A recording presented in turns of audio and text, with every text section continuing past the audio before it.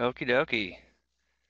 Thanks everyone for tuning in. It's 7 o'clock, so I'm going to kick things off here. Um, I'm Steve Carlson. I'm a staff member at Practical Farmers of Iowa, and I'll be kind of hosting tonight.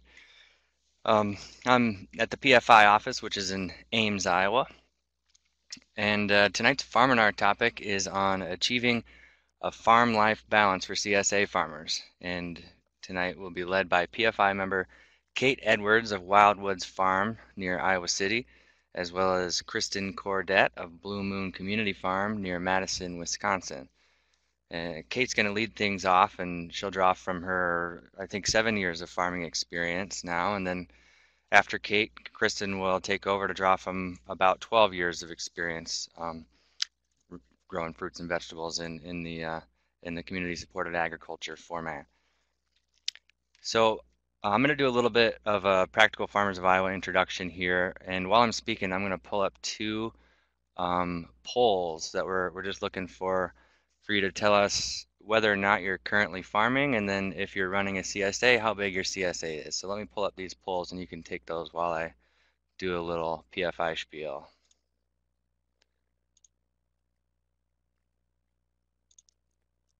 So there we go. I'm not going to keep these up all night, so go ahead and check the appropriate boxes when you get a chance there.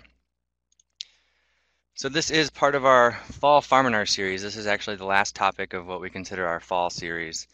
And we're going to take a couple weeks off, and then on January 10th, we're going to start our Winter Farminar series, which will go for about 12 weeks. And then near the end of that, we've got a couple extra topics packed in. So we've got 14 more topics coming up in the Winter Farminar series. And like I said in the chat box there, if you'd like to be on our email list, I'll send you a reminder about what topics are coming up each week. And when we announce the winter topics in a couple weeks here, you'll get that in your inbox. If you do miss any Farminars, we record all of these and we put them on our website, practicalfarmers.org, in what we call the Farminar archive. There are over 100 Farminars that have been archived in the past. We've been doing this for many years, so feel free to dig through the Farminar archives for other topics that might be of interest to you. So Practical Farmers of Iowa started just over 30 years ago as a nonprofit organization made up of farmers who at that time were interested in reducing inputs and using on-farm research to answer their on-farm questions. And today we're still really focused on the same kind of issues that we were back in 1985, and now we're made up of farmers from all enterprises and farms of all sizes, and our membership is also made up of quite a few friends of farmers who don't farm but support the PFI mission. And the mission is strengthening farms and communities through farmer-led investigation and information sharing. And we use this mission to help farmers practice an agriculture that benefits both the land and the people. Our values at PFI are welcoming everyone, creativity, collaboration, and community, viable farms now and for future generations, and stewardship and ecology. And as a member-based nonprofit, we definitely want to encourage you to join us. We have a lot of membership benefits that you can read about again on our website at practicalfarmers.org, but essentially a membership allows you to tap into our network of members, which you can do in multiple ways. This time of year, our email discussion lists can be pretty active. We have discussion lists that are on cover crops or horticulture or livestock or row crops, and really great ways to interact with other farmers on issues that are important to you. Membership also gives you discounts to our events and the opportunity to participate in on-farm research projects and all of our other programming. So check that out.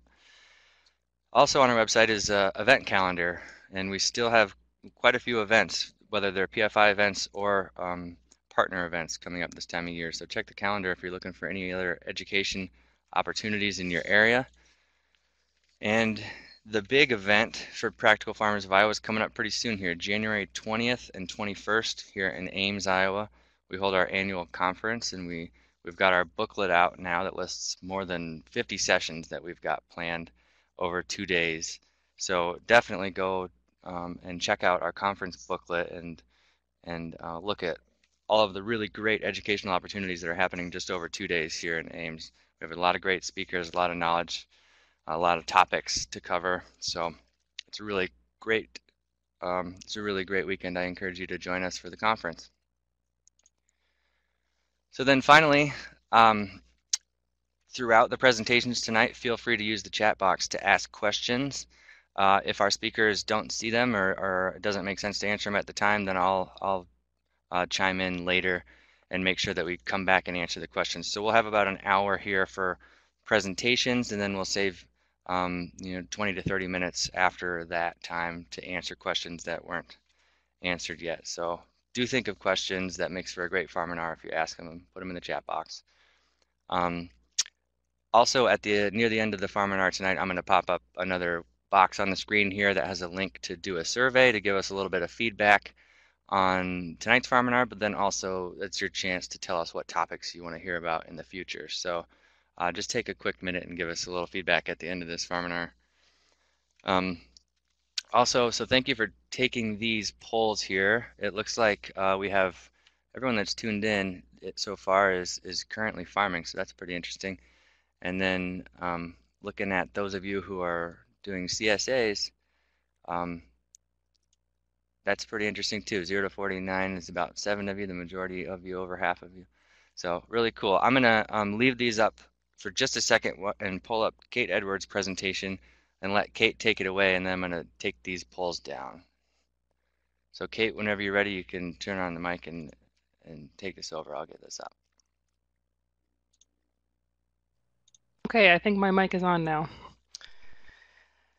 I am really excited to be doing this Farminar with Kristen. I first heard about Kristen's farm last summer when I was in the field, and I was in the middle of the summer looking for some inspiration and listened to a Farmer to Farmer podcast, and was looking through the descriptions of the podcast and was looking for someone who is someone that would have been like me at one point. And so Kristen's been farming longer than I have, and her farm's much bigger than mine, but she's a sole operator of her farm, which I am as well. And so I was looking for some inspiration from someone like that, and it was really exciting to find, to quote, discover her and find her presentation, and have really enjoyed the conversations that we've had leading up to this Farminar, and can't wait to hear what she has to share with us tonight. So really excited about this opportunity to learn from Kristen, and also to share a few of my thoughts on work-life balance that I've come to work through in the last few years, and hopefully tell a few funny stories of when that didn't quite go so well along the way. The first thing I'm going to do is talk a little bit about my farm, and then go through thoughts on my thoughts on work-life balance, and then we'll give it to Kristen. My hope is that my presentation is relatively quick, and so that we can get to Kristen's part of the presentation. So if you feel like you want to follow up with me in the question box, feel free, or later via email too. I'd love to talk to any of you more. So I'm going to talk about my farm, my fields, kind of the unique setup of my farm, some of the things that I do on the farm to make it what it is, and then also share a little bit about work-life balance along the way. So I have been farming, this is starting my 7th year of operation this coming season. I was on one property for 5 years, and then a year ago I moved to a new property, and I've just completed my first season on the new property. I farm on rented ground, and I have a 5-year lease. I own a barn on the ground, and that will be bought back by my landlords when my lease is up. Just to give a little bit of context, I've had about 15 employees since starting the farm, and my farm is located between Solon and Iowa City. This is a picture of one of my fields from midsummer this summer. This is a brassica field, and you can see that the picture is, oh, that's not where I wanted that, but there you go. So that picture is from that section of the field, and I have about 6 acres of crops. So this is my barn. I live in my barn, and I have a machine shed in the barn, and I have a packing shed in the barn, and it's provided a really multifunctional way for me to use a space pretty efficiently, as well as to build equity as a beginning farmer. So I am able to, because of the price of land right now, I would love to buy land but can't, and so by putting this money into the building, I'm able to start building equity. And then, like I said, that'll be bought back by my landlords at the end of my lease. This is some of my equipment. I have 3 tractors, a gator, basket weeder, a tiller. I use soil blocking for my plants. My CSA vacillates between 140 and 150 members. So just to give you a little bit of context on the size of the CSA, and that's the summer CSA. And in the fall, I had about 90 members in my fall CSA this year. And then this year, for the first time, I did a holiday, like Christmas share, that I just delivered or had people picked up at the farm last weekend, and it did about 55, 60 shares for that. This is my greenhouse. It's a multifunctional greenhouse that's used in the spring for plants propagation, in the summer for onion drying, and in the fall for squash curing. There's a few details on that you can look at later if you're interested in my hoop house. I do a buffet style of CSA distribution, so mostly I do some pack shares, but the majority of my shares are in the CSA pickup on a buffet style. And I have about 6 locations. All of my locations are within 10 miles of my farm, and I have 2 delivery days for efficiency purposes. It's all split between those 2 days. And I do some cover cropping, not as much as I'd like, but I'm doing increasingly more. This is some of the examples of what I did this last year for cover cropping. And I'm hoping to do more as time goes on and get that more integrated into my operation. My lease is a 5-year lease with an option to opt out at year 2. I have $100,000 equity in the building, which is reimbursable at the time of my leaving. So the money that I'm putting towards that loan is what I'm building in equity right now. And through the lease, I'm committing to conservation practices, and I also, through the lease, have access to water and fencing. This is my financials. In 2011, I was grossing about 10,000 and netting 3,000, and now I'm grossing about 80,000 and netting 24,000. This is just for context. You can look at it more later if you have questions. So this is my life last summer, and it is less than I used to work and more than I want to be working. A few years ago, I was sitting next to Dan Wilson, former PFI president, during a meeting, and I was telling him about my farm and about my life and how stressed out I was.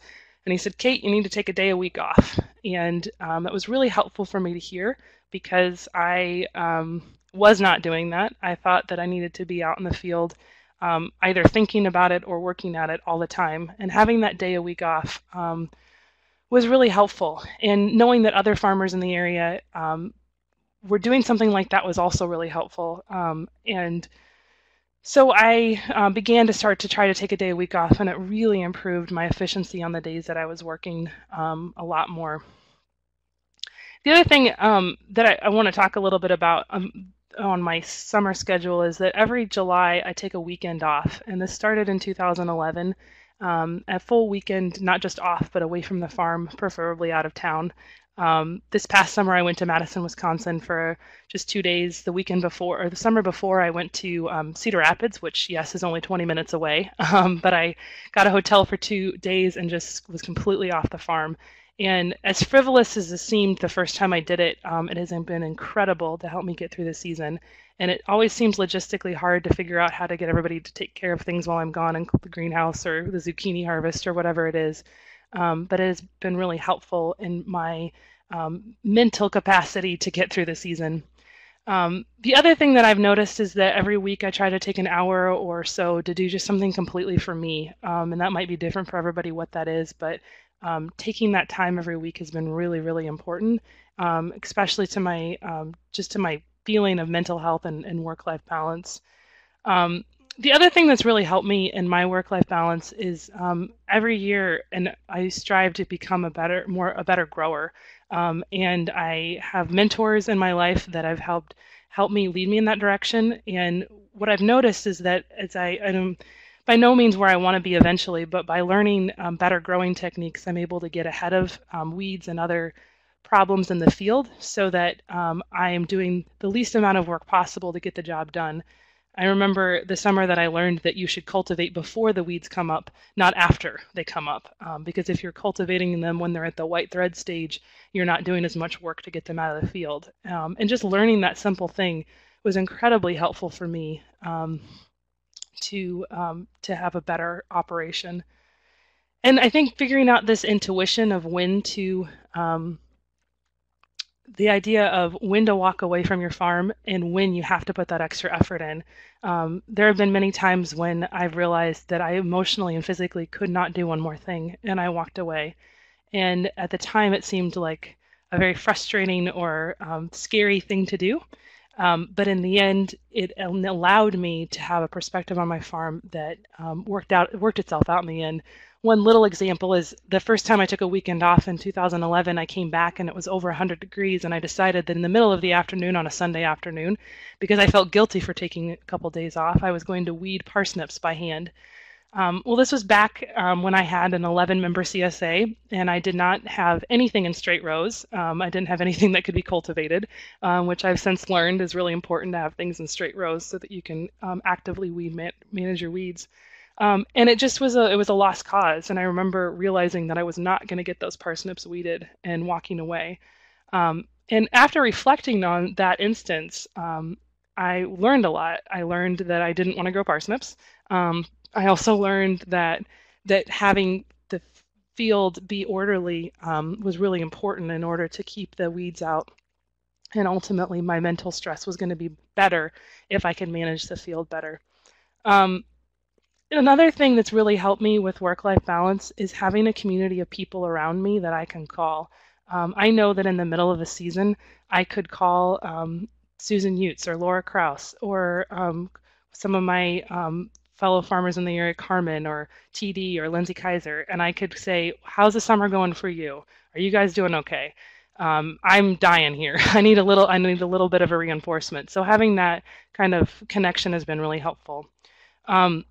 The other thing that I would say is that having systems figured out is really, really important. Kristen's going to talk a lot more about this. And I think up to date, I have really focused on having good systems for field management, good systems for pest management, good systems for a lot of the farm. But the one area that I haven't really focused on is good systems for employee management and motivation. So I'm really hoping that Kristen will focus a little bit on that because I would love to learn more about that. One of the actually really helpful things that I did a couple years ago, I was really struggling with how to figure out what to do in a day with employees. And I called Laura Kraus, and she said that every time that she walks out the kitchen before having a crew is she takes a junk mail and takes in back of an envelope and writes a list down and then shares that with her crew what they're going to do for the day. And having just that amount of organization has really helped me know what I'm going to do during the day with my crew, so I'm not just randomly going through, well, I think we should do this or that. So really knowing ahead of time what needs to be done has really been helpful for me. The other thing is that I've noticed that field efficiency really can lend itself to a better work-life balance, and that it can come through continually becoming a better farmer. I've attempted to take one full day off a week, and I'm really noticing that it's a work in progress. Another thing that I want to talk about is that I think it was the summer of 2013, I decided that I wanted to write my goals down, my life goals down. And I figured out that I wanted to have good work, good health, and good friends. And in the category of good work, I wanted to have a good farm, but I also wanted to be able to help other people become better farmers. And as I reflected on those goals, I realized that a good farm was only 1/6 of the items on my list, but I was spending 100% of my time and energy on that. So that really ratcheted back the amount of time I was worrying and thinking about the farm, and I started making more time in my life for people, making more time in my life for my health, making more time in my life for good food. And it's not been perfect because there's definitely moments when it's really busy and I'm not eating well or other things like that. But I always kind of come back to those three goals that I made for myself: good work, good health, and good friends. And I think that that's really important to realize that it's all right to take care of yourself. It's actually really important, because if you don't, you can't take care of your farm. You can't be the best boss that you can be. And learning some of those basic self-care things for yourself can go a long way in taking care of your farm. And the way that you're able to afford to take some of those time off from your farm is by becoming a better, more organized farmer, which is incredibly difficult to do. And I feel like I'm still on that journey of doing that. But the more that you can find people around you, good mentors, the things that we can learn from Kristen coming up about efficiencies and organization, I think can help us all, because the more you're able to streamline your farming process, I think the more you're able to walk away from it and have a mental, um, maybe a little bit of a help mentally with the stress of it. I think the other thing that I wanted to talk about was that historically farming has been a very stressful occupation that people um, don't walk away from in the middle of it. You do it till you get the job done. And it was really hard for me to not feel guilty to decide that I was going to have a work-life balance and decide that that was important. And so that's something that I have really struggled with, especially coming from a generation removed from farming. But I have farmers in my family. Even this morning when I talked to my 88-year-old grandpa about what I was doing tonight, I don't think it even registered about that there is a work-life balance in farming. So on one hand, that's a disadvantage for us. Trying to create work-life balance, that history of farming. But on the other hand, it creates an opportunity. And then the other thing I want to say is that we can actually learn a lot from farmers of older generations, because there is a rhythm to farming that I think a lot of older farmers have figured out. Whether it's the day off a week, or whether it's the different traditions and community item things that people used to do in farming and that we can recreate. So I really think that our community and sticking together, especially here in Iowa with PFI, that we have this huge opportunity to stick together and be each other's best advocates, because farming, no matter how efficient you make it, no matter how many systems you add to it, it's going to be really hard. And I think it's community, and especially for us, the PFI community, that can help get us through that. But it's kind of in combination with your own work of creating better systems and with learning. Becoming a better grower is so incredibly important. Um, One of the becoming better at your books. I mean, I was so confused about payroll one day, and asked Laura Kraus, how do you do your payroll? And she showed me, exactly how she did it. And having someone, an older farmer, with pen and paper, show me how they did it was what made it click in my brain. And so I think the more that we can do that with each other and for each other, and both connecting on the emotional level of, yeah, this is a hard season, how can we get through it? But also on the farmer to farmer learning of, like, this is how I do things on my farm. How do you do things? How can we learn from each other? So with that, I think I'm going to give it over to Kristen, and really excited to hear what she has to say about work-life balance.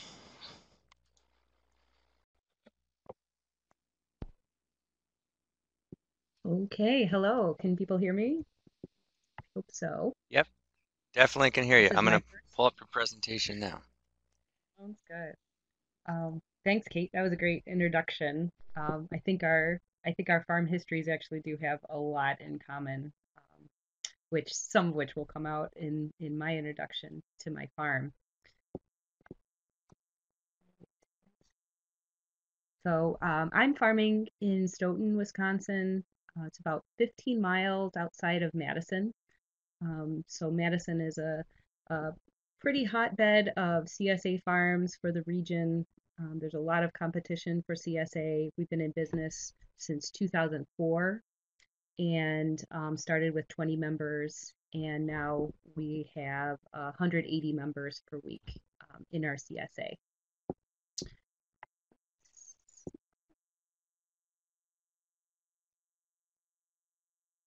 Steve, I'm forgetting how to forward the slide. Yeah, it's just on the bottom left corner of the screen that has the slide of the pod with just the slide. Perfect. There's the arrows on that bottom left. Yep. And then the pointer Okay, arrow, if you want it, great. is up top. Thank you, thank you. So we own 10 acres of land. I started my business in 2004 on a rented piece of land that's about 5 miles from where I'm farming now. But we bought this farm in 2007, the end of 2007, after being in business for a few years. As Kate mentioned, I do run and own my business solely, although I do live on the farm with my husband and my son, who's 3. So we purchased the farm together in 2007.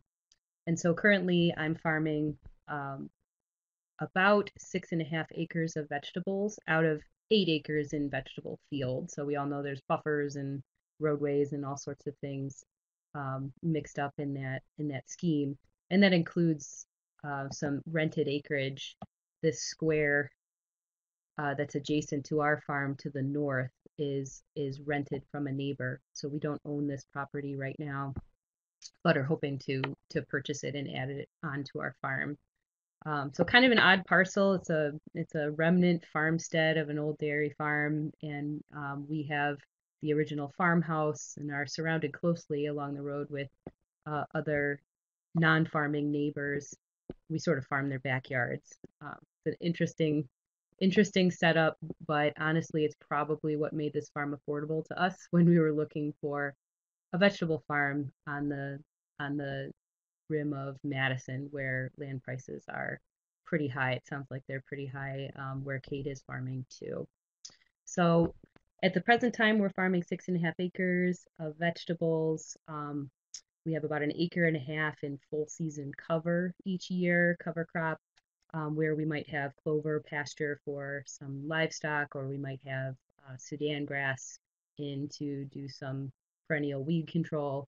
And then we try to work in cover crops throughout the season in rotation with our growing crops. So we might have a spring cover ahead of a fall brassica crop, or we might have a summer cover of oats and peas following our onions or following a spring crop. So we try to work them in as much as possible because we are very land tight. We need to kind of push our fields as much as we possibly can because we don't have any more land, and we're continuing to grow modestly each year. We have two propagation greenhouses. My original greenhouse is a 20 by 36, and then we built another one just a few years ago, 24 by 48. We use a germination chamber. We use what we call stretchers, these long PVC um, sort of racks that are in the lower right corner that can carry 9 trays of plants in and out of the greenhouse. So if we're hardening things off, we can move them very quickly with 2 people. And then we're also using those structures for curing onions and garlic and squash like a lot of us do later on in the season. We have 3 hoop houses on the farm, 2 30 by 96 and 1 30 by 72. We're not trying to push these spaces for a tremendous amount of production, but we do have very specific goals for early season market sales, getting people to our farm stand, high yielding, high quality tomatoes. We grow a lot of cherry tomatoes, a lot of heirloom tomatoes in the houses. And then we have a late fall share for our CSA that runs through Thanksgiving, and we plant greens in the late season and also celery for those shares. So those are our goals with hoop house production. And then one of those hoop houses is entirely U-pick for our CSA members in cherry tomatoes. Field production systems, we're on 5-foot center beds like a lot of us are. We'll plant 1, 2, or 3 rows per bed, and we do a combination of bare ground and plastic mulch for our production, and also a combination of overhead and drip irrigation. We have 2 tractors, so Kate's one up me on that. I have a larger or large quote unquote tractor for tillage and mowing, plowing, all those sorts of things, plastic laying. We use a International Hydro 84. It's just big enough. If it were any smaller, it would not do the jobs we're trying to ask it to do. And in the future, it might be in the cards for a little bit larger of a tractor to do some deeper tillage. Our second tractor we got when I purchased our permanent farm. It's a cultivating tractor, Case 265. So a little bit newer, a little more versatile than say an A or a 140. It does have a PTO and has a 3-point on the back where we run our Planet Junior seeders. And then we have several different belly-mounted cultivation tools that we use with that. Some tools that on our scale we make a lot of use of. We have our set of 3 Planet Juniors that we mount on the back of the cultivating tractor. We also use those seeders to mark rows for transplanting. We don't use a mechanical transplanter at all. So that's what they're doing, is hand planting into those marked rows. from Knowles Farm Equipment in Iowa. We have a plastic layer and a plastic lifter, which is tremendously valuable tool for root digging and sweet potato harvest and undercutting carrots and things like that, in addition to taking up that plastic mulch. We use a dibbler. We purchased one of these sort of newer Johnny's dibblers. I'm not so much a tinkerer or a fabricator. Many people have made all sorts of very well working dibblers, but I bought one and it works great. We use it on plastic mulch. And this is the crew marking for our onion beds. We use a reflective mulch to control thrips, which we find works very well in our long season onions in particular. We have a couple of these garden carts that are really helpful around the farm. We're not so big that we need to be driving all the time, so we use these carts that fit our harvest crates very well. They fit trays of plants very well, and we can send out a group of people with one or two carts or in different directions to be working around the farm. And then we also have a cargo van that we harvest into. Lots of hand tools. We're still hoeing. We're still using the little Johnny's hand hose all the time. And then we're also, because we have a modest amount of deer pressure, we are hooping and netting all of our lettuce. It seems to be the only thing they're affecting so far, but we use a deer netting that's in the right side picture and hoops to just keep the deer's tongues off of our head lettuces. Harvesting, we kind of use the same, the full gamut of Johnny's knives. We like those little Swiss Army harvest knives for greens especially. We use those a lot. And then the field harvest knives for all sorts of other things. We started the farm using black plastic bulb crates for harvest, which most people do. They're sort of ubiquitous around here. And a few years ago, we invested in these bona fide vegetable crates from California that are amazing. They were such a good purchase, and they're just super sturdy. They don't break, they don't warp, they nest nicely, they stack well. They've just been a really kind of a quality of life improvement just in the frustrations that some of those crates have caused. And we also use these harvest bags on the right for some crops, not a lot, but some former employees really like them, and I've come around to really liking them, especially for broccoli harvest. They're from Peaceful Valley Farm Supply. I'm seeing some questions pop up for sourcing things, and maybe we'll get to those before we go into the second part of the talk.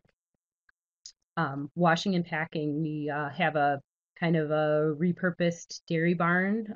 Our farm has a small kind of combination tobacco dairy barn that we converted the milking parlor into a washing space, which is in the upper left. It's a tight space. We move a lot of produce through there.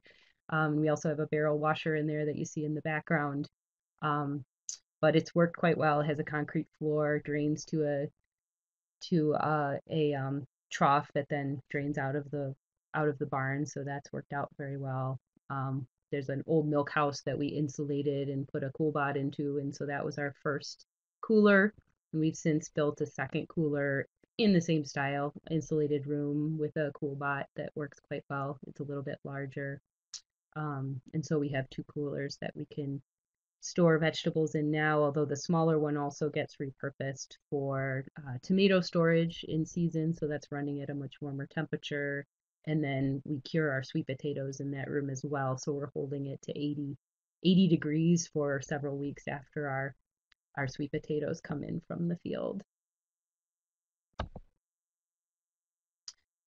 So a few other things that even on our scale we've really loved improving: just materials handling efficiency. We don't have a bucket on our tractor, and so moving pallets of things was a real challenge. So investing in this 3-point pallet forks was a real game changer. We can accept freight deliveries. We can move our potting mix around, which comes in sling bags, and we can also move crates of vegetables in and out of the field. And so in the lower right, in the lower left, we're moving melons out of the field, and that can be dropped in front of the barn and wheeled into the cooler if we need to. Upper left, we're dropping pallets of winter squash into our greenhouse, which doesn't have any concrete, but we throw down some plywood and we can move them around relatively easily with a pallet jack.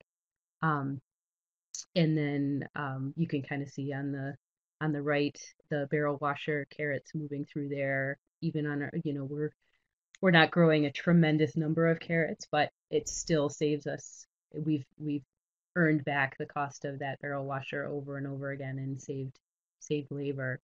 Um, and then a more typical wash setup down below where we've got our stock tanks and um, our rolly tables, and that's another shot of those crates. That must be a early summer harvest because those are our leafy greens crates, and there looks like there's a lot of them in there. We do raise a small amount of livestock. It's not a big part of what we do, but we raise 5 pigs a year, 120 broilers, and 75 heritage turkeys. Excuse me.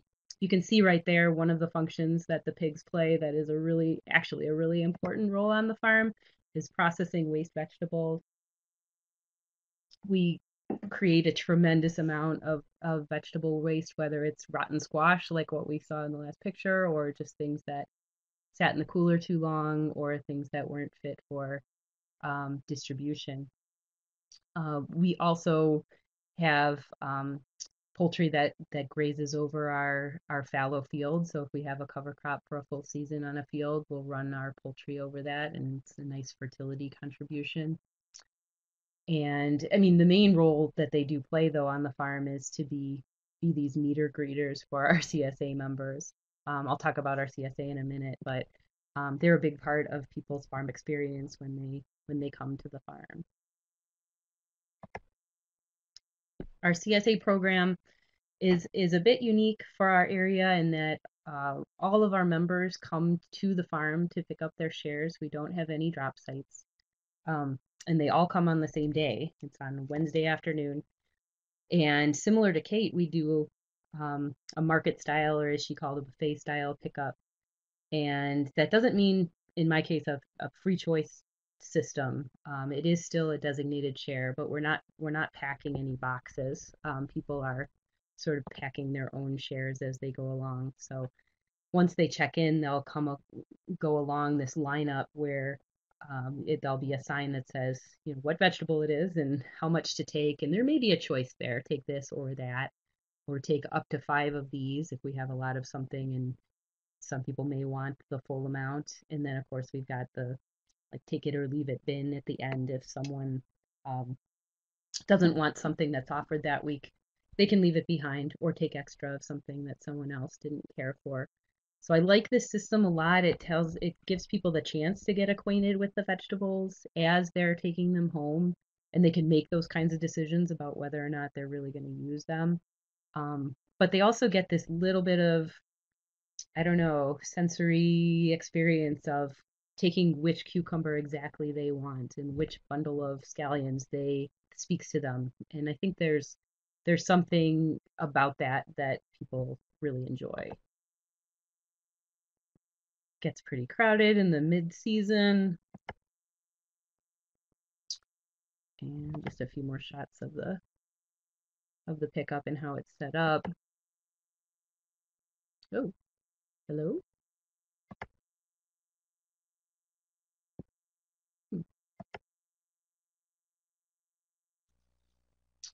I'm not seeing We just anything on can't my see your screen here, slides. Steve.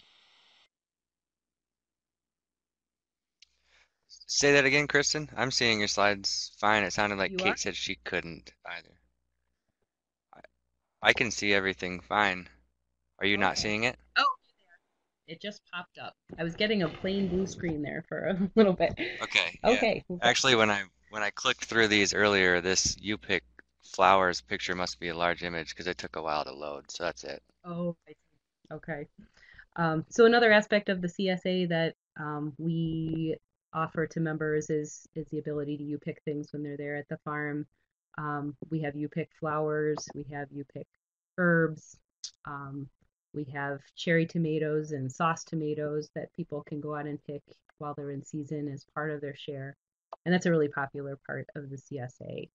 Um, People really get to spend a fair bit of time on the farm and get to see the fields and walk the fields. And it's a really busy time of the season um, with a lot of folks there on the farm.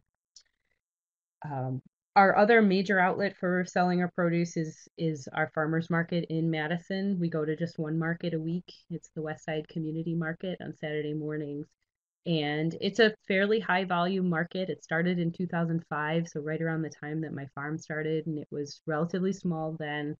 But it's sort of grown with the farm, and now I consider it um, a really vibrant, loyal, really wonderful market for us. And um, we run a market CSA program there. So in addition to our cash sales, we have members who pay ahead for their market shopping for the year. A lot of people do variations on this. Um, you see on the lower left is our market share board where we have members' cards hanging. We don't send them home with them just to make sure they don't get lost. And but their cards, they collect it up when they get to the stand and they choose their purchases, and then we mark off their purchases on the cards. And there's more details to the program. If it's something you're curious about on our website, you can check out our information is up there. But that's been a really great way to get to know our market customers, and then they also get some additional benefits like coming to our U-Picks on the farm and getting recipes and a little forecast of what we'll have at the market in their weekly newsletter. So that's been a newer part of the CSA, but a really fun. I really enjoy those members a lot.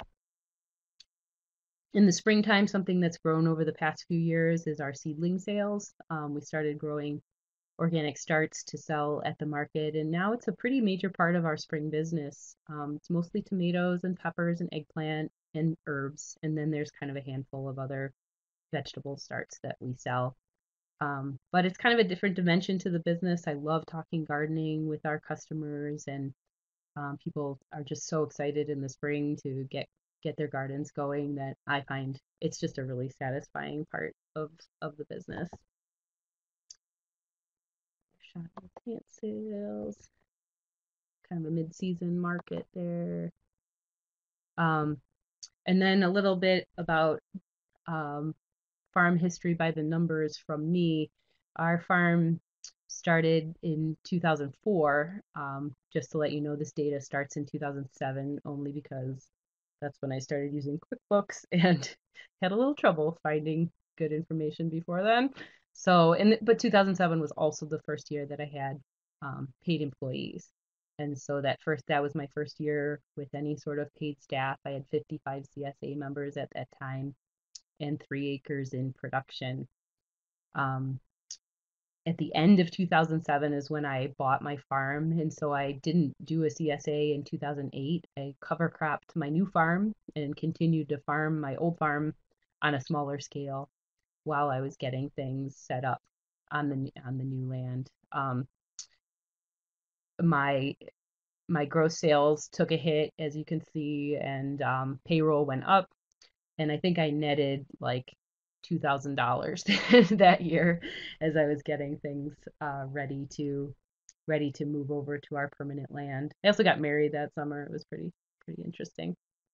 Um, and so then getting started with an eye toward permanency on the farm, I was able to invest in infrastructure, to build the soil and expand our production slowly over time. There are never any giant jumps in our CSA membership. Our acreage kind of increased very slowly. But what was really a big year for me was in 2013 when I was expecting a baby in May, and I was a sole farmer owner, and I was even the only real manager on the farm. I wasn't really entrusting any of my employees with management responsibilities or anything like that. And so this was kind of a big game changer for me. I had to figure out, because I made the decision, I'm not going to shut down the farm. I'm going to keep going um, and figure it out that I'm going to have to hire some management staff. And so that year, you can see 2013, my payroll went from 38,000 to 81,000. That was a huge jump as I brought in these assistant managers, two of them, and my payroll percentage of gross took a big jump as well. Um, but that year taught me so much. I mean, it forced me to create some systems on the farm so that I could walk away when I needed to, and I could entrust um, other people with the right tools, with the right information to go out and do what I'd been doing. And part of that had to do with me just letting go. I'm kind of a control freak and like things a certain way. And so I needed to let go of some of that. But I also needed to get a lot more organized. And for plenty of my farming colleagues, um, none of this is just not mind blowing, but I do not come naturally to organization. I sort of fly by the seat of my pants and like to think that I can keep a lot of things in my head. And for a certain amount of time, you can, and then things start to fall apart.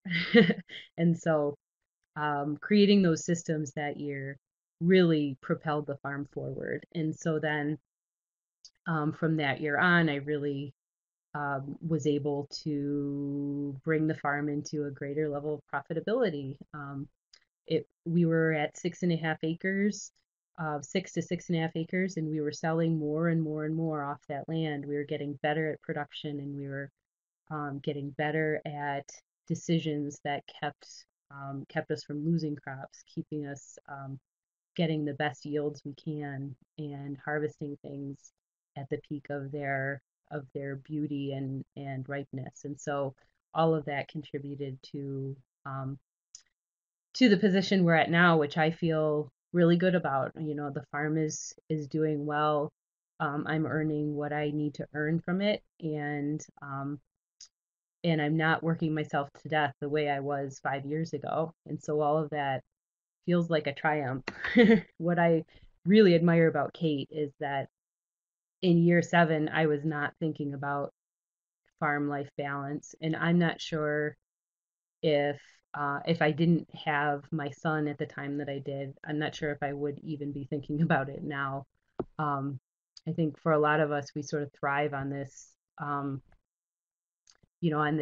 ability to go, go, go, and when we sort of thrive on the intensity of farming um, without thinking about it in the moment, while we're doing it, that we really need to bring this into balance a little bit. And so, like I said, that 2013 was a major change for the farm, um, but it made the farm more productive, more efficient, and more profitable. And so these are some of my lessons learned. And many of you might have learned these long ago, but this is what I've learned.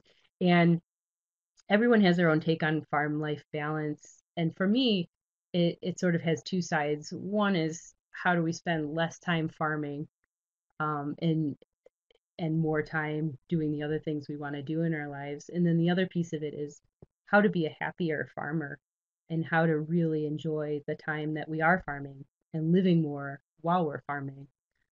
So those are two parts of or two perspectives that I'm coming from with these. So reducing stress during the season is a huge thing. And I think it was Claire Strader who first introduced me to this idea that we have a winter brain and a summer brain. And the winter brain makes much better decisions than the summer brain. It it makes more practical decisions. It has more information right there at the ready to be able to make a sound decision. And so let it do its job. Make all of the plans and all of the decisions you can possibly make ahead of the season so that your summer brain doesn't have to do them, because it's not going to do it very well. And so part of that is, excuse me, thorough budget planning.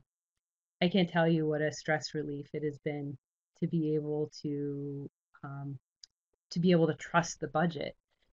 If you have something come up that you need to figure out whether you can afford it, to have this budget that you can look at and know exactly where you stand and what you can afford and what you can't afford takes a lot of that guesswork out. And that has been just a real benefit to me, along with thorough crop planning.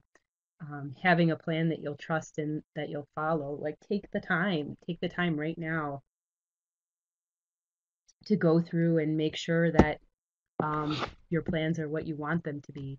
It doesn't make any sense to be in the heat of the summer scratching your head and wondering if you planted enough beans. Don't plant that extra bed. If your winter brain told you not to, you don't need them and you don't want to weed them and you certainly don't want to pick them. So those are really important things to have at the ready by March 1st when greenhouse stuff starts.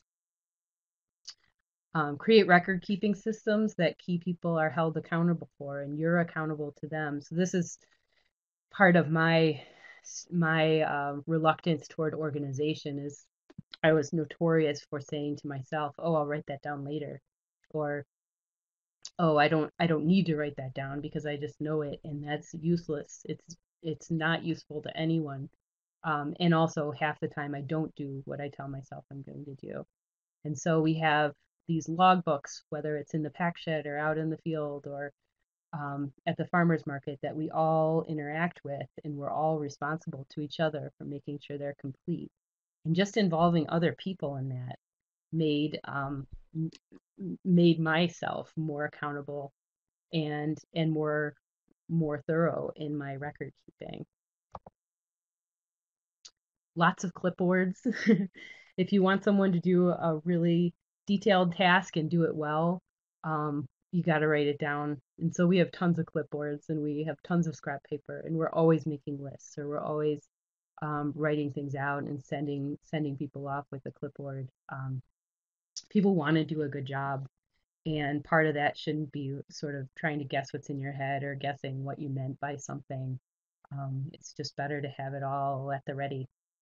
Um, have a system for your own notes that works for you and use it. I've tried every possible system for keeping my own notes on the farm. I've gone to Chris Blanchard's talks and I've tried his little note card systems and things like that, and they kind of all fall flat on their faces for me at a certain point in the season. And so now I just have one notebook that I carry around all year long.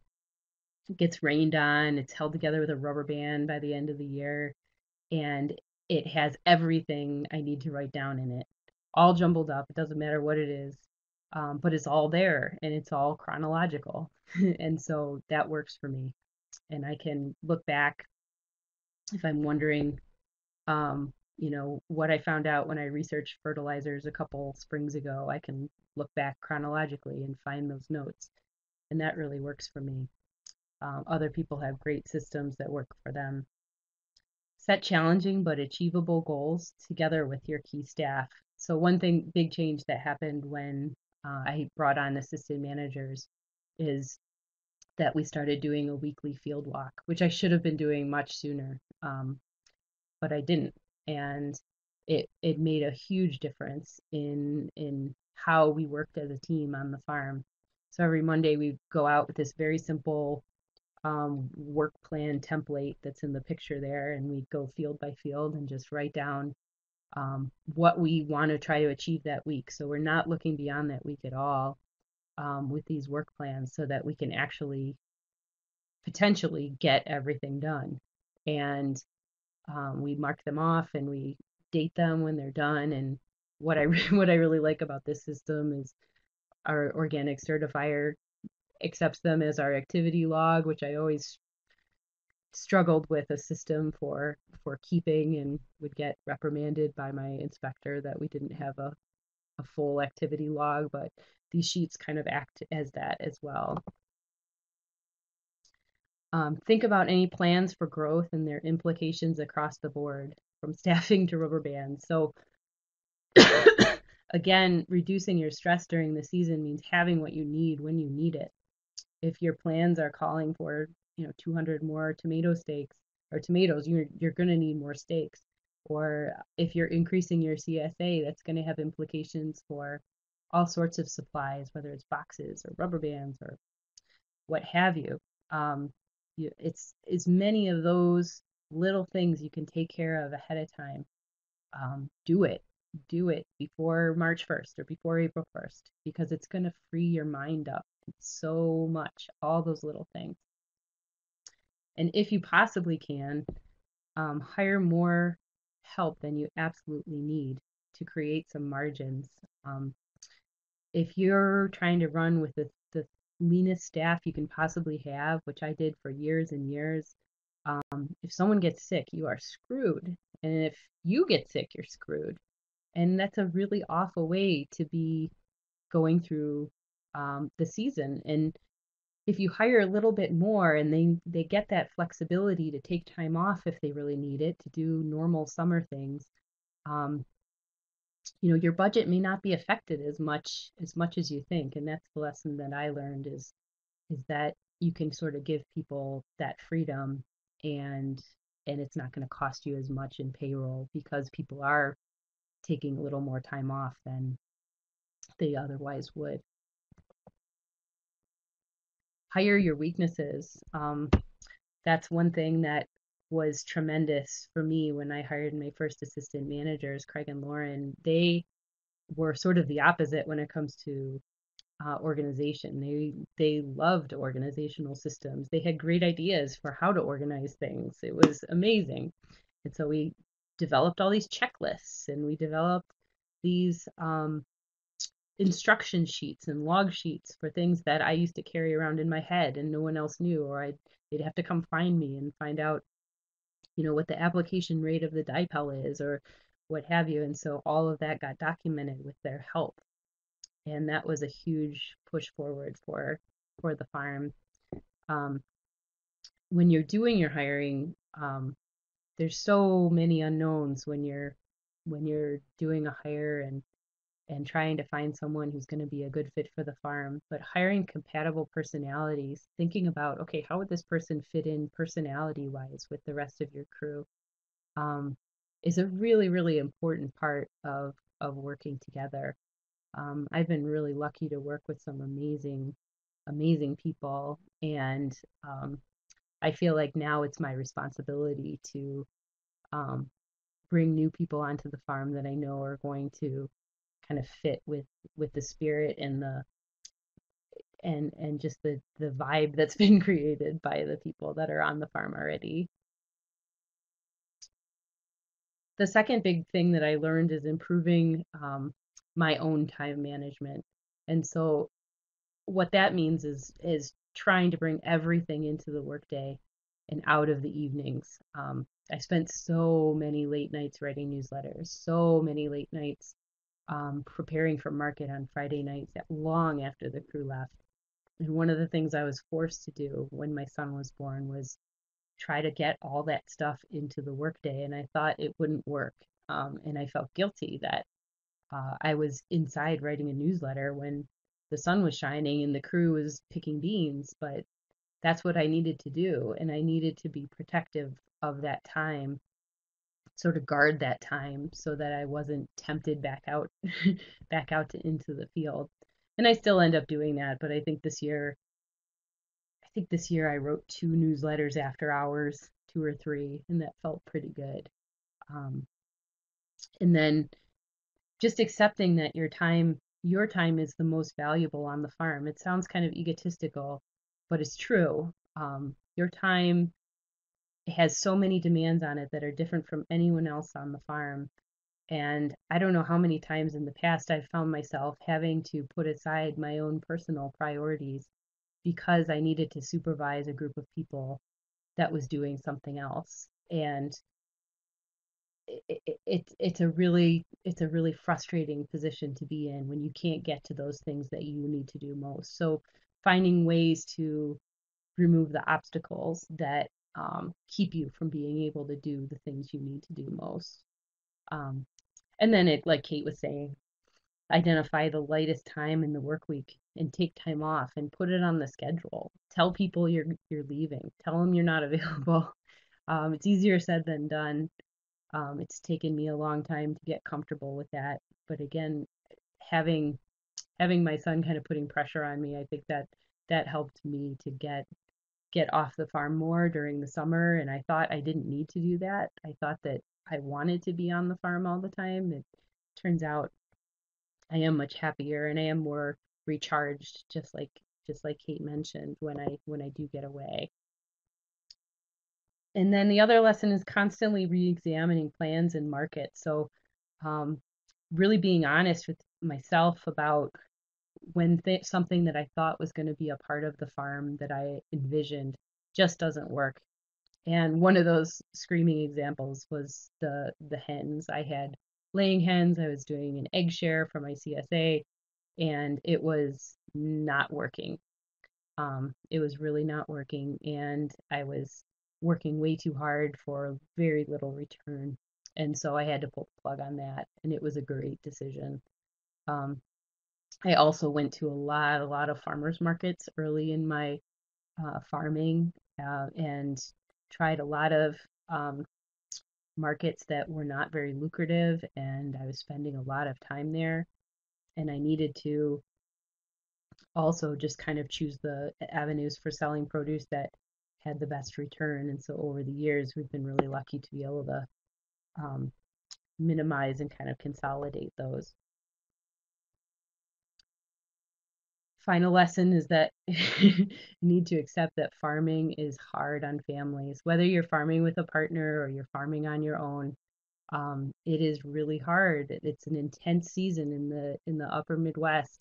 We've got a lot we've got to get done in like 3-4 months of the intense summer, and all plans are subject to change sometimes, and flexibility and acceptance on both ends can be really valuable. Um, I had to learn that the farm's needs are always going to expand to the time that you give it. Like there's just an infinite number of things you could be doing. And in order to balance that with my family life, I just had to set a schedule. And I don't work, most days I don't work past 4:30 or 5 o'clock, and I get home and I see my son and we do family things, and that's it. Um, on the weekends, I go to the farmer's market, and that's about it. And we've tried to get some time where my husband can take my son on a trip in the summer, and I can get all of my pent up farming energy out while he's gone, and that works out really well for kind of a stress relief when things are really busy here. But one of the things I had to come to terms with was that it's become the case that my farming hours are kept very separate from my family hours. So I kind of got pretty far away from the notion that I was going to have my son in the field with me, and I was going to kind of be this hybrid farmer mama who was running the show and had my little toddler in tow. That is not the case. When I'm farming, and in the off hours, we're on the farm and we're enjoying the farm, but I don't have any responsibilities to the farm. And that feels really different to me than what I had thought my farm life was going to be. And Cyrus is on the farm, but he's most of the time in someone else's care for those 40 hours a week. And so he can see what we're up to, he can hang out with us. Um, but I learned very quickly that when I was farming, I did not have the patience for him that he deserved, and I needed to keep those things very separate.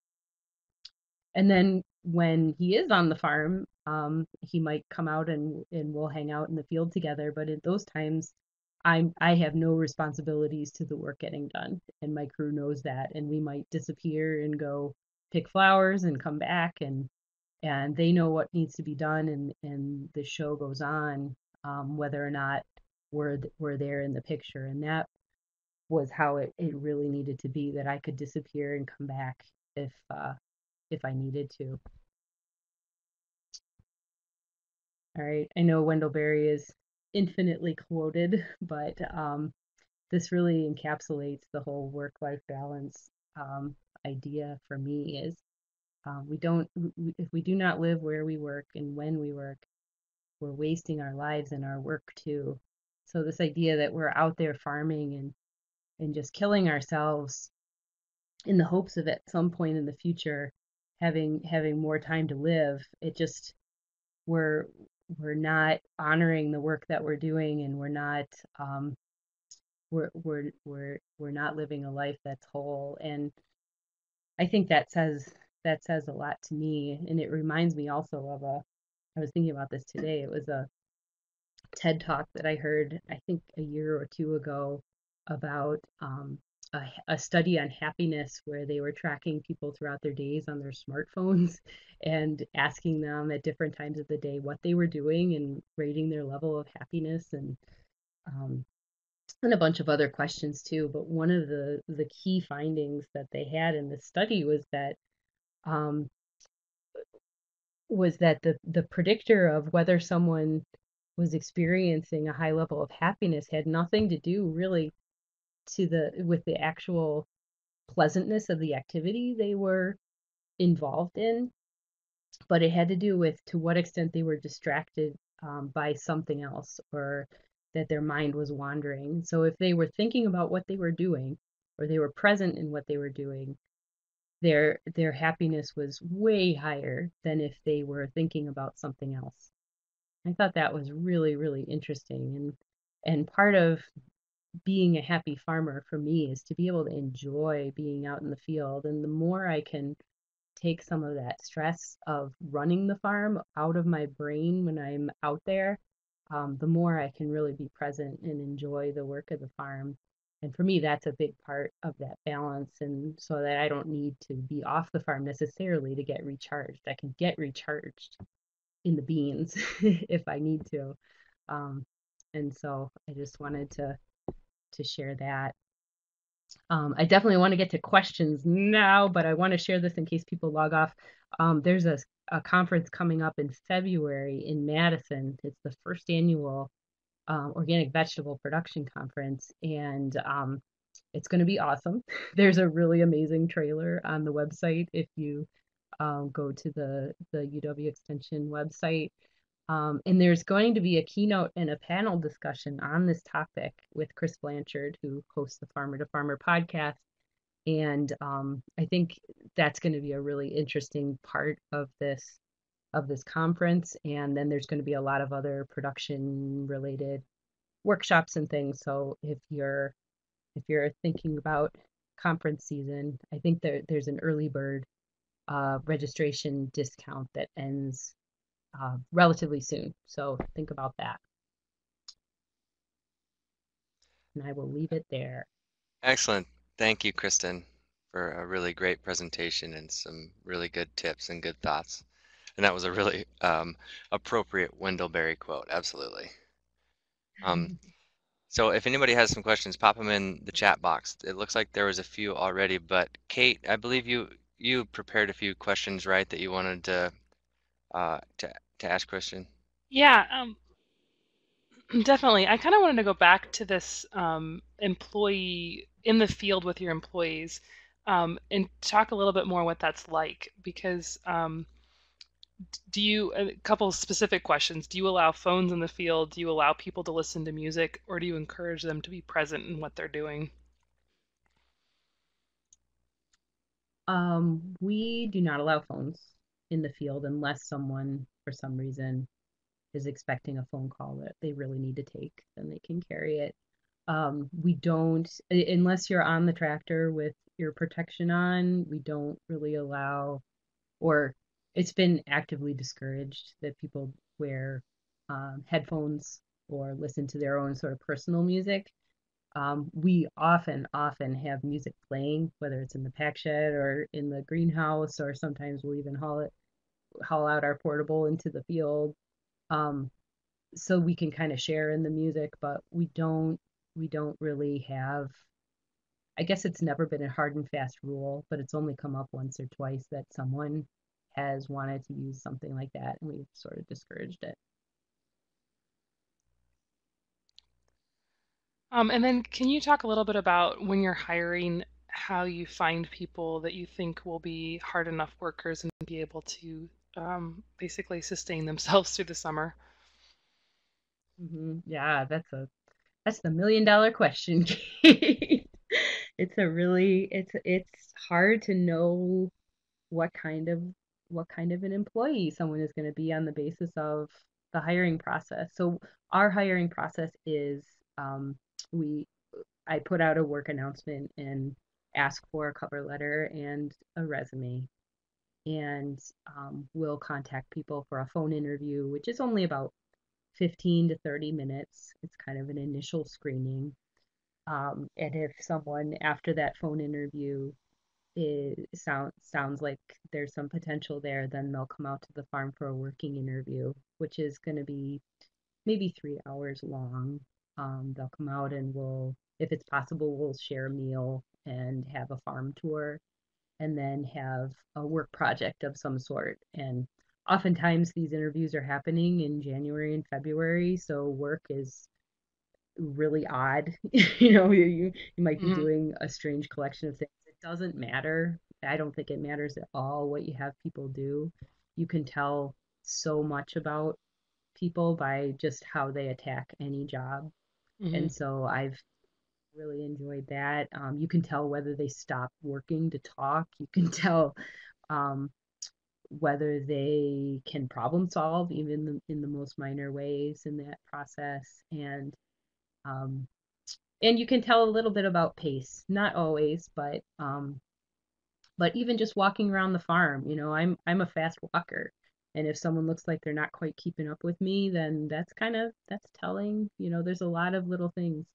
And there's a farmer in Wisconsin here, Chris McGuire, a Two Onion Farm, who has done a lot of presentations on labor. And I remember him saying long ago, don't ignore even the slightest thing that happens in a working interview. These are people who um, should be on their 200% best behavior. And if you see something that doesn't seem quite right or get kind of an odd sense about someone's work style, like don't take that for granted because chances are it's indicating an issue that's going to come back to haunt you. And so I've taken that to heart.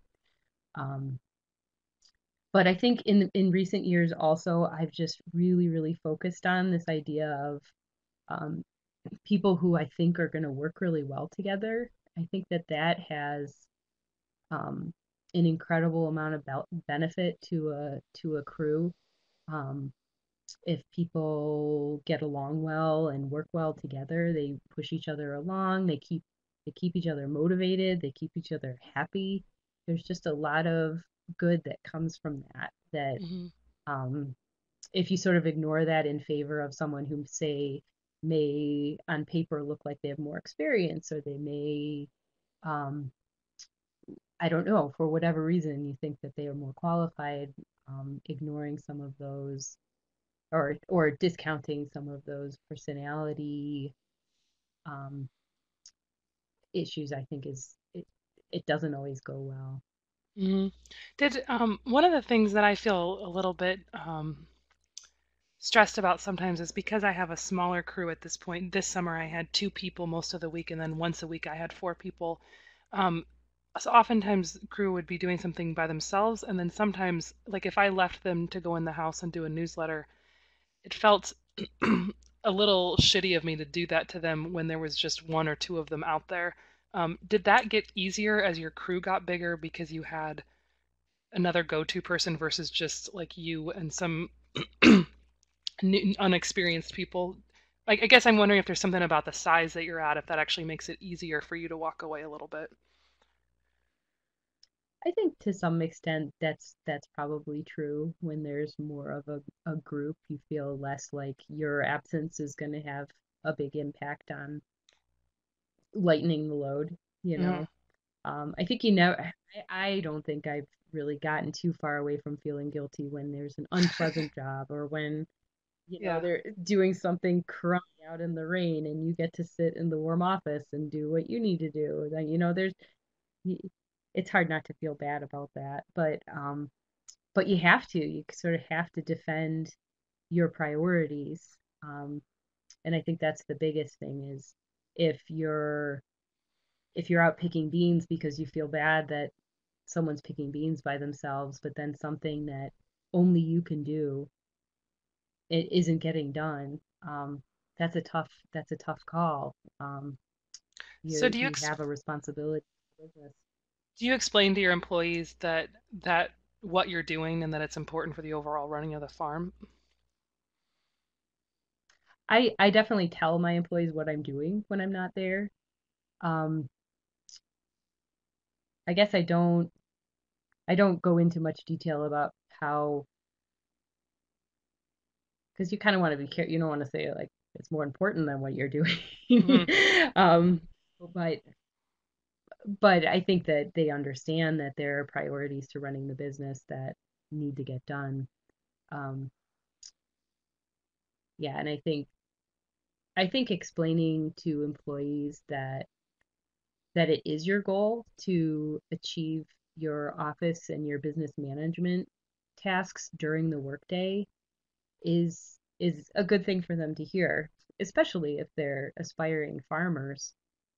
Because like you were saying earlier, there is this perception that we should be working all the time or give the farm every ounce of energy that we have day and night for for a certain part of the year, and it doesn't have to be that way.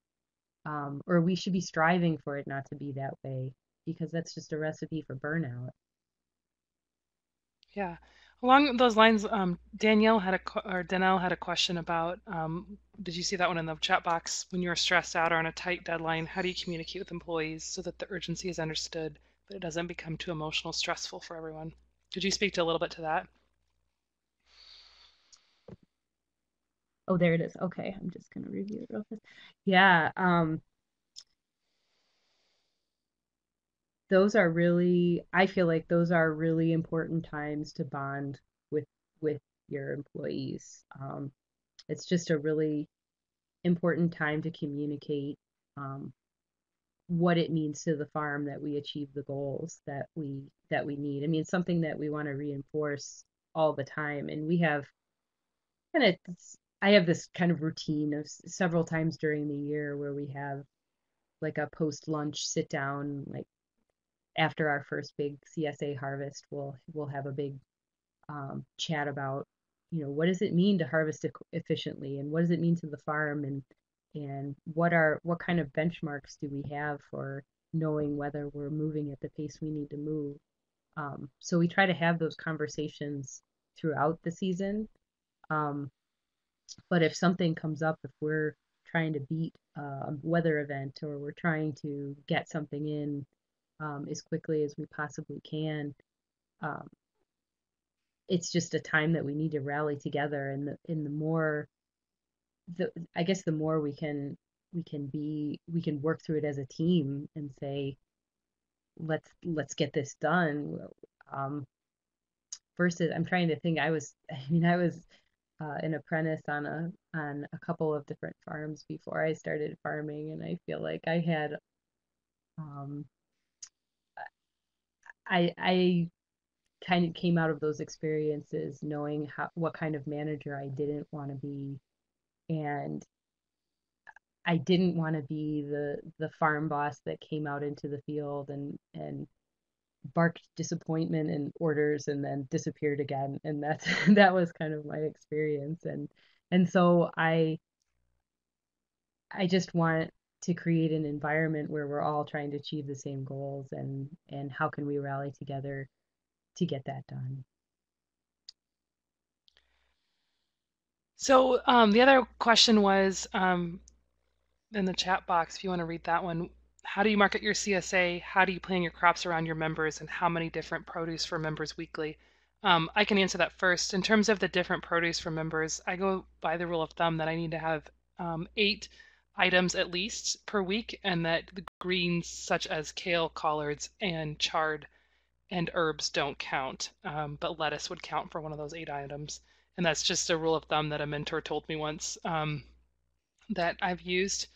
But I market my CSA a lot through word of mouth. a little bit through local papers and Facebook, but not a lot.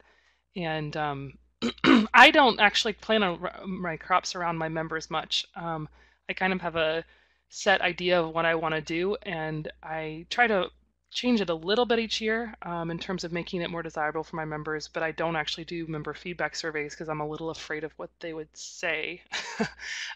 So I'd love to hear your thoughts on that, Kristen. Hmm. I just turned up my volume, so let me know how the sound is because I see the comments about um, the sound not being good. Um,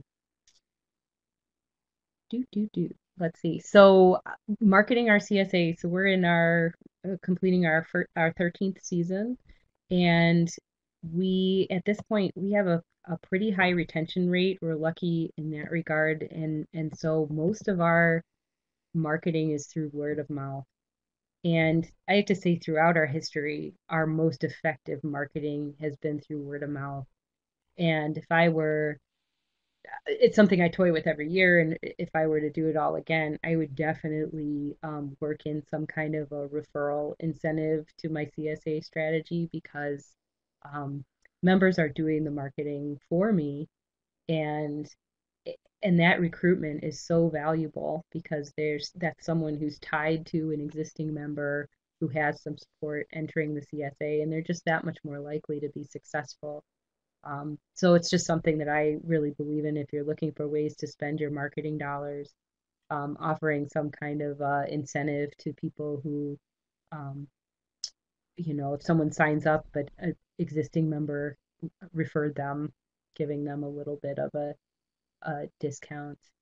Um, we do a member survey every year. I always have to like hold my tongue while I'm reading them sometimes because people can get pretty particular about the crop mix that they would like to see. But I do think it's tremendously valuable for our planning.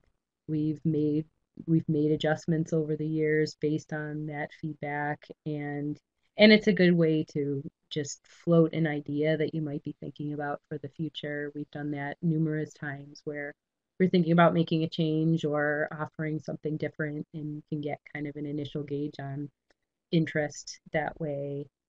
Um, but there's a limit to how much that feedback you can really put into place. And I think that's an important thing to know before you put questions out in a member survey is if you don't plan to make any changes, there's no reason to survey anyone because they're going to expect something as a result of that survey. But it's the classic when you go down the list of crops, you'll have half the members saying they don't they get too many beets, and then the other half want more beets, and so you have to figure out what to do with that feedback. And so there's plenty of that. But I do think that overall they're very helpful.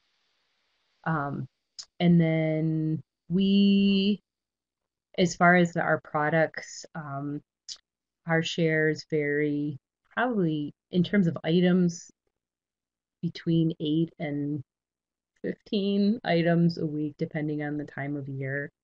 Um, Certainly, there are times where those items are rather small, and then there's other times where the value of the share kind of goes through the roof because our production is just really high. Um, it's something that we're always trying to keep in check. But there's also that peak season that you want, at least I want to kind of subsidize the very, very light or the little bit lighter part of the season in the early summer. Um, so I think that's all the questions there. What other questions? Is there any other questions that anyone wants to type in? Yeah, we definitely have a little bit more time for questions if folks have some. I do remember that Jenny and Jack, right at about the same time, Kristen, during your presentation, asked about your field carts and your crates. Oh, I love right. how those questions come up right when you see that picture. Yeah, Like, where'd you get yeah. those? I know. I do that all the time because you see things that are exciting. These field carts that we have were part of a grant that a university person wrote. in 2004 in our first year of farming. And so we were the beneficiaries of this sort of prototype. But they've since been put into production by some company, and I believe they're being sold by Johnny's. If you look in the Johnny's catalog, um, they have a variation on this field cart. And I also have the original plans for the cart. If anyone knows how to weld aluminum, you could make your own and email me and I'll send you those plans. It was originally designed by Dan Gunther up at Common Harvest Farm in the Twin Cities area. So that's that. And then these crates that we purchased are they're from California, although we have a Midwest distributor that we worked through. I'm blanking on the name of them, but again, if you're interested, you could email me and I'll pull up that information. We went in on a group order. They're the cheapest if you can put together full pallets and have them shipped that way. And so we got together maybe 4 or 5 other farms and we placed a group order.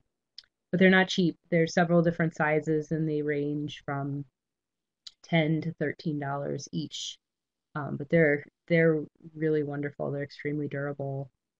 We haven't had a single one break, even though they've been thrown around in sub-zero temperatures. And so I do recommend them if you have the means to make a purchase. Um, yeah. Is that the same company that you have your greens crates from, or are those different? Yes, those the um, greens crates, those tan ones, are the largest Hmm. size. And then we have a medium size that's green that's more for root crops, can hold, about the same as a bulb crate. And then we have Hmm. shallow crates that we use for tomatoes that can hold 2 layers of tomatoes. Okay. Do you have so on my farm I have like on Mondays and Thursdays we have our CSA delivery, and so those are all harvest and delivery days. And then Tuesdays and Fridays specifically, we try to do no harvest and work on like field crop management and weeding and all that kind of stuff, except for the daily harvest, like the zucchini that needs to be harvested. Um, do you have a schedule like that on your farm, or are you harvesting every single day, or Mhm. how does that work on your farm? Yeah, we have a pretty regular schedule as well once CSA kicks in. So on Mondays and Thursdays, we those are our field work days. So we don't do any harvesting on those days. Both mornings we have worker share crews that join us, and so we're doing some kind of weeding task or large group well, not large, but group project. We don't have very many CSA or worker shares. Um, but those are our fieldwork days, and I consider Monday sort of my lightest day of the week. So when we were talking about time that we could take away from the farm, a lot of times for me that's Monday when I feel like I can be away, and or one of my maybe one of the managers wants a day off, but Monday's always a good day for that. Tuesday is our CSA harvest, so we're harvesting all day, and occasionally we're harvesting into Wednesday. But usually Wednesday we're back into field work mode. Um, and then in the afternoon, myself and one other person typically is overseeing some worker shares as we bag produce and prepare the site for the pickup. And then from 3 to 7, we have the CSA pickup on Wednesdays. Then So Thursdays, I don't oh, interrupt good. you for a second. Did you, Yeah. when you're getting ready for your CSA share on harvesting, are you washing that same day or are you washing on Wednesday? We're washing things as they come out of the field. So we're So going you're out. harvesting, washing, and then putting them in the cooler. Yep. Okay. Yeah. And Yeah. then those greens crates, are those completely sealed or do your greens wilt at all if it looked like there was some holes in those? Yeah, they're vented. They're heavily vented on the bottom to drain well, and they're vented on the sides. If we're harvesting, say, salad mix, we'll harvest into those crates, but then when we're packing into the cooler, we'll actually line either the crates or Rubbermaid tubs with um, plastic liner bags, and we'll pour the greens into those for storage. Okay. And Um, but do you, spinach okay. does just fine, and bunch greens do just fine. um, just in those crates, and then we put kind of a plastic top covering on the top of the stack, but in between crates in the stack, it's just the crate on top of it that's keeping things from being too exposed. Okay. But So everything's anyway, go only back as to your good as schedule. Sorry for the oh interrupt. yeah. Friday is market harvest, so we're back. Friday is a full day harvest once again, and everyone on the farm is harvesting on harvest days. Um, and then on Friday afternoon, myself or one of my assistant managers will prep the truck, get the farmer's market logbook ready to go, and so that by 4:30 we're like ready for market, which is a big change. I used to do all that in the evening when I was wrapping up the last stragglers of things I thought I wanted to harvest, and but now it's just part of our schedule.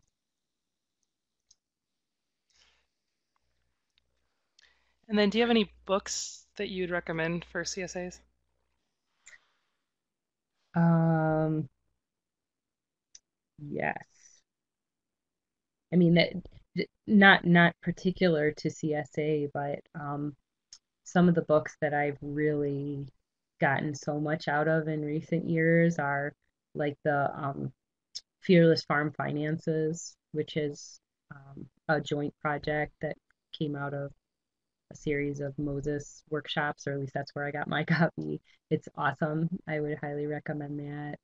And Wholesale Success, which was the manual that Atina Diffley put together and did a series of workshops in relation to it, which it makes no difference if you're doing absolutely no wholesaling. It's just a really awesome resource for every possible aspect of harvest and post-harvest handling, and good management practices for food safety and just routines, organizational tactics for keeping things clean and organized. It's just really it's a great manual.